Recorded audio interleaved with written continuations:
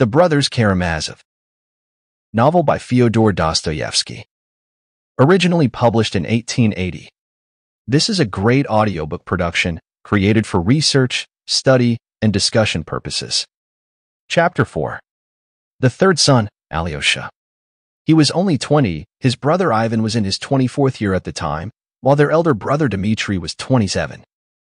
First of all, I must explain that this young man, Alyosha, was not a fanatic, and, in my opinion at least, was not even a mystic. I may as well give my full opinion from the beginning.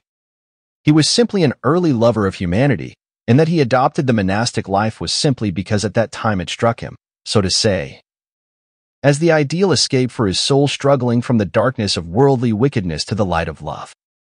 And the reason this life struck him in this way was that he found in it at that time, as he thought, an extraordinary being, our celebrated elder, Zosima, to whom he became attached with all the warm first love of his ardent heart. But I do not dispute that he was very strange even at that time, and had been so indeed from his cradle. I have mentioned already, by the way, that though he lost his mother in his 4th year, he remembered her all his life, her face, her caresses, as though she stood living before me. Such memories may persist, as everyone knows, from an even earlier age, even from 2 years old, but scarcely standing out through a whole lifetime like spots of light out of darkness, like a corner torn out of a huge picture, which is all faded and disappeared except that fragment. That is how it was with him. He remembered one still summer evening, an open window, the slanting rays of the setting sun that he recalled most vividly of all. In a corner of the room the holy image, before it a lighted lamp, and on her knees before the image his mother, sobbing hysterically with cries and moans, snatching him up in both arms, squeezing him close till it hurt, and praying for him to the Mother of God, holding him out in both arms to the image as though to put him under the mother's protection, and suddenly a nurse runs in and snatches him from her in terror. That was the picture, and Alyosha remembered his mother's face at that minute. He used to say that it was frenzied but beautiful as he remembered. But he rarely cared to speak of this memory to anyone. In his childhood and youth he was by no means expansive, and talked little indeed, but not from shyness or a sullen unsociability. Quite the contrary, from something different, from a sort of inner preoccupation entirely personal and unconcerned with other people, but so important to him that he seemed, as it were, to forget others on account of it. But he was fond of people. He seemed throughout his life to put implicit trust in people, yet no one ever looked on him as a simpleton or naive person. There was something about him which made one feel at once, and it was so all his life afterwards, that he did not care to be a judge of others, that he would never take it upon himself to criticize, and would never condemn anyone for anything. He seemed, indeed, to accept everything without the least condemnation, though often grieving bitterly, and this was so much so that no one could surprise or frighten him even in his earliest youth. Coming at 20 to his father's house, which was a very sink of filthy debauchery, he, chaste and pure as he was, simply withdrew in silence when to look on was unbearable, but without the slightest sign of contempt or condemnation. His father, who had once been in a dependent position, and so was sensitive and ready to take offense, met him at first with distrust and sullenness. He does not say much, he used to say, and thinks the more. But soon, within a fortnight indeed, he took to embracing him and kissing him terribly often, with drunken tears. With sottish sentimentality, yet he evidently felt a real and deep affection for him, such as he had never been capable of feeling for anyone before. Everyone, indeed, loved this young man wherever he went, and it was so from his earliest childhood. When he entered the household of his patron and benefactor, Yefim Petrovich Polnov, he gained the hearts of all the family, so that they looked on him quite as their own child. Yet he entered the house at such a tender age that he could not have acted from design nor artfulness in winning affection, so that the gift of making himself loved directly and unconsciously was inherent in him, in his very nature, so to speak. It was the same at school, though he seemed to be just one of those children who were distrusted, sometimes ridiculed, and even disliked by their schoolfellows. He was dreamy, for instance, and rather solitary. From his earliest childhood, he was fond of creeping into a corner to read, and yet he was a general favorite all the while he was at school. He was rarely playful or merry, but anyone could see at the first glance that this was not from any sullenness. On the contrary, he was bright and good-tempered, He never tried to show off among his schoolfellows. Perhaps because of this, he was never afraid of anyone, yet the boys immediately understood that he was not proud of his fearlessness and seemed to be unaware that he was bold and courageous. He never resented an insult. It would happen that an hour after the offense he would address the offender or answer some question with as trustful and candid an expression as though nothing had happened between them. And it was not that he seemed to have forgotten or intentionally forgiven the affront, but simply that he did not regard it as an affront, and this completely conquered and captivated the boys. He had one characteristic which made all his schoolfellows from the bottom class to the top want to mock at him, not from malice, but because it amused them. This characteristic was a wild, fanatical modesty and chastity. He could not bear to hear certain words and certain conversations about women. There are certain words and conversations unhappily impossible to eradicate in schools.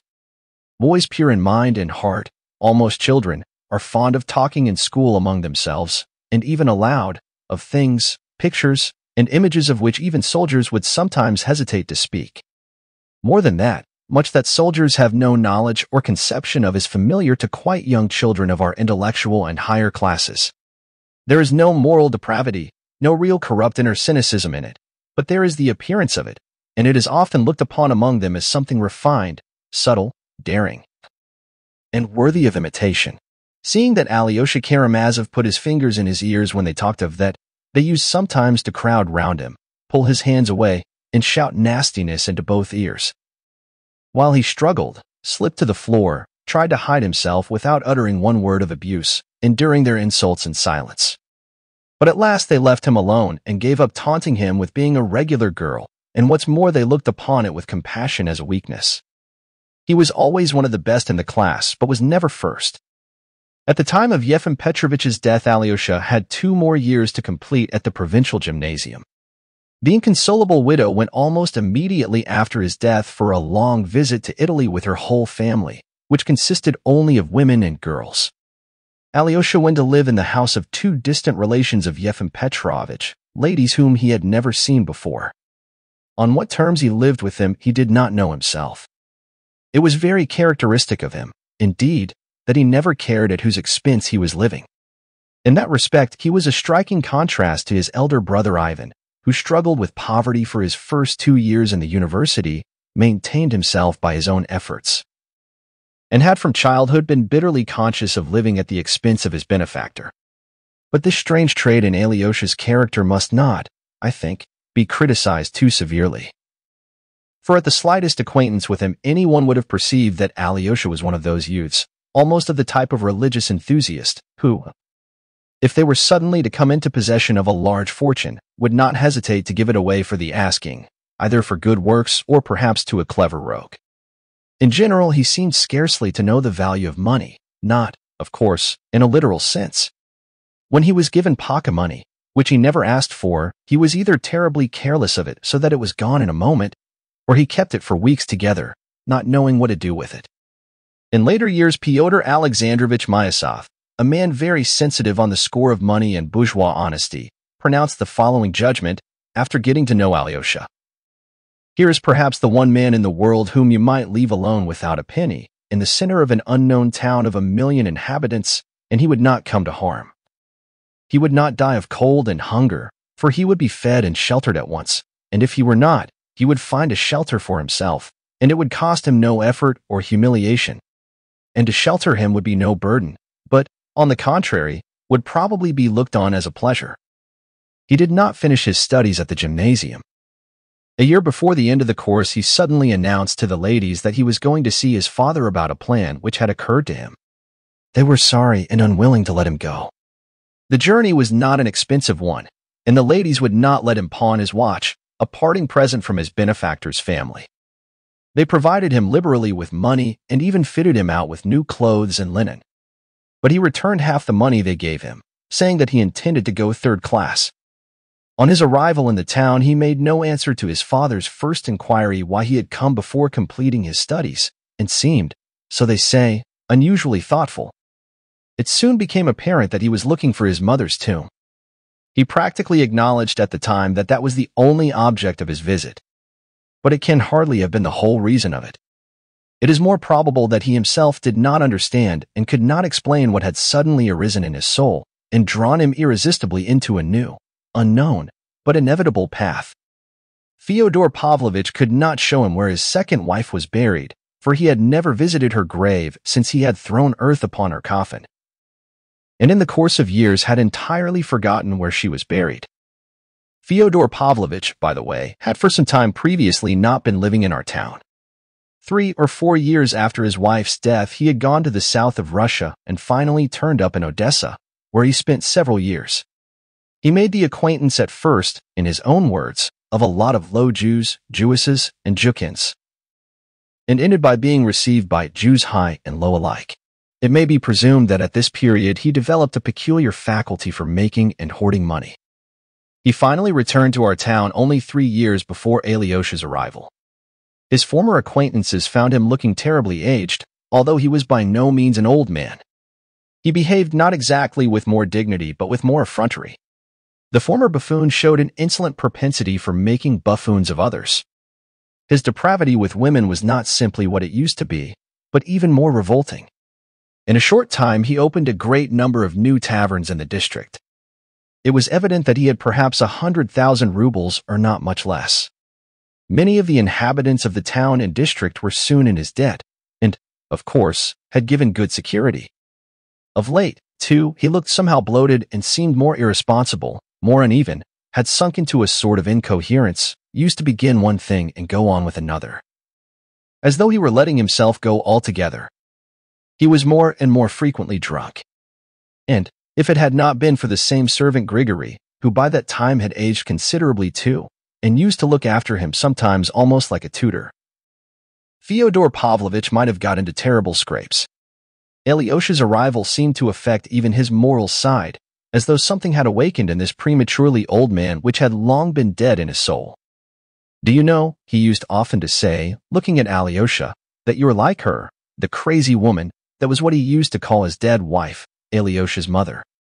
Grigory it was who pointed out the crazy woman's grave to Alyosha.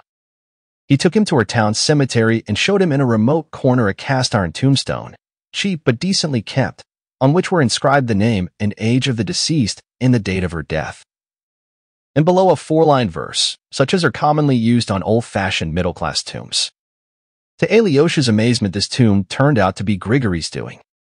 He had put it up on the poor, crazy woman's grave at his own expense, after Fyodor Pavlovich, whom he had often pestered about the grave, had gone to Odessa, abandoning the grave and all his memories. Alyosha showed no particular emotion at the sight of his mother's grave. He only listened to Grigory's minute and solemn account of the erection of the tomb. He stood with bowed head and walked away without uttering a word. It was perhaps a year before he visited the cemetery again. But this little episode was not without an influence upon Fyodor Pavlovich, and a very original one. He suddenly took 1,000 rubles to our monastery to pay for requiems for the soul of his wife. But not for the second, Alyosha's mother, the crazy woman, but for the first, Adelaida Ivanovna, who used to thrash him. In the evening of the same day, he got drunk and abused the monks to Alyosha. He himself was far from being religious. He had probably never put a penny candle before the image of a saint. Strange impulses of sudden feeling and sudden thought are common in such types. I have mentioned already that he looked bloated. His countenance at this time bore traces of something that testified unmistakably to the life he had led. Besides the long fleshy bags under his little, always insolent, suspicious, and ironical eyes. Besides the multitude of deep wrinkles in his little fat face, the Adam's apple hung below his sharp chin like a great, fleshy goiter, which gave him a peculiar, repulsive, sensual appearance.